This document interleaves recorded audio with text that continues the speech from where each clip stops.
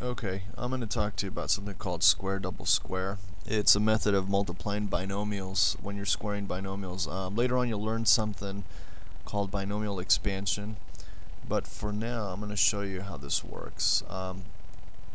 Let's say you have a plus b, quantity squared. A lot of you guys do this, a plus b times a plus b, and then you FOIL the whole problem out. Well, in this case here, it follows this definition. When you do that, you're going to get this answer, a squared plus 2ab plus b squared.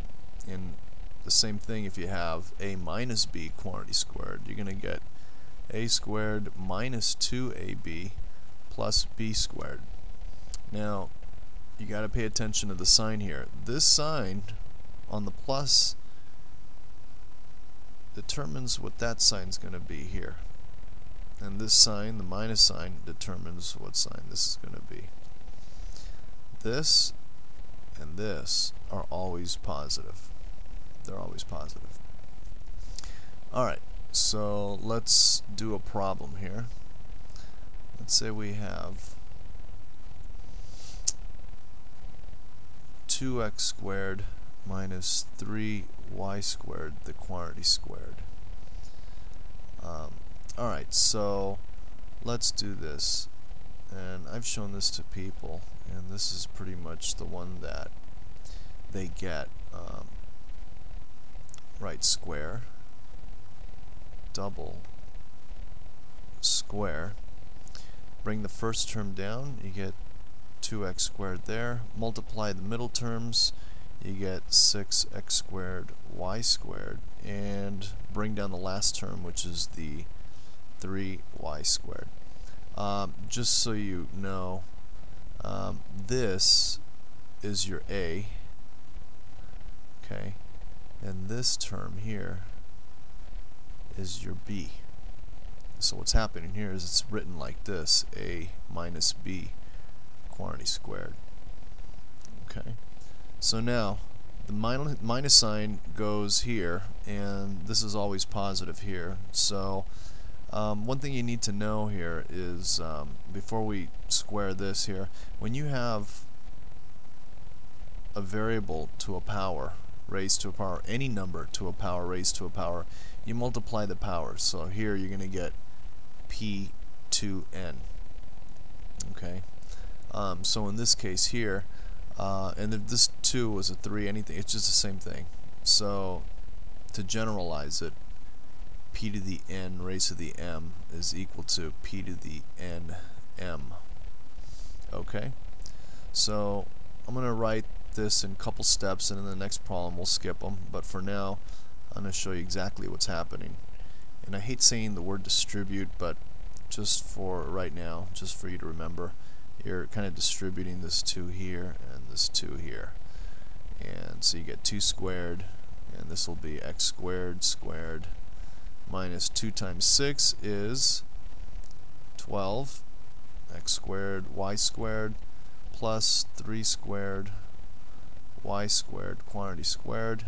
2 squared is 4, x squared squared is x to the 4th minus 12x squared y squared plus 3 squared is 9, y squared squared is y to the 4th. And this would be a final answer. Okay, let's do another problem. What if we have 9x cubed y minus 10ab cubed raised to the 2 squared? Okay, so let's do this. First, write our little arrows, and here we're going to have square, then we're going to double, and then we're going to square again. So square, double, square. Bring the first term down.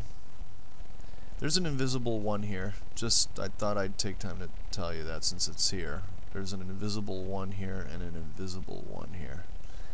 In case you didn't know that. 9 times 10 is 90 x cubed yab cubed.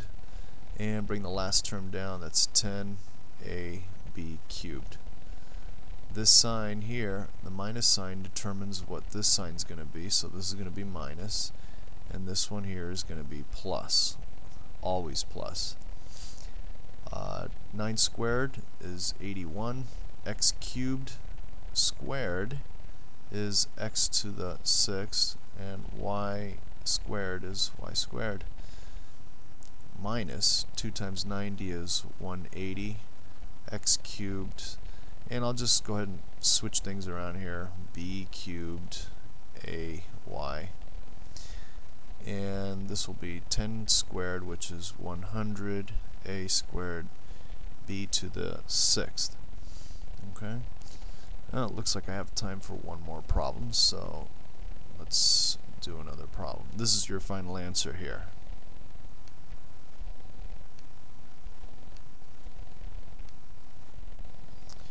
Alright, let's do one more problem. How about ABC minus DEF squared cubed squared squared quantity squared. Alright, let's do this. Square double square. See how you're making space and thinking ahead, because all these are going to have to get inside of here. So bring down the first term, you got a squared b c cubed. Then you write all these down, a squared b c cubed d squared e f squared, and the last term is d squared e f squared. Okay, minus sign, plus sign. If this had been plus, this would have been plus here, okay? But since it's not, we're just going to leave it like this. So you're going to get a to the 4th, b squared, c to the 6th, minus 2 times all this. So this is going to be a squared b c cubed d squared e f squared, plus d to the 4th e squared f to the 4th, and that would be your final answer. I would suggest just making problems up and then doing the same thing we did here, and you'll see that it gets simpler as you go. Alright, thanks.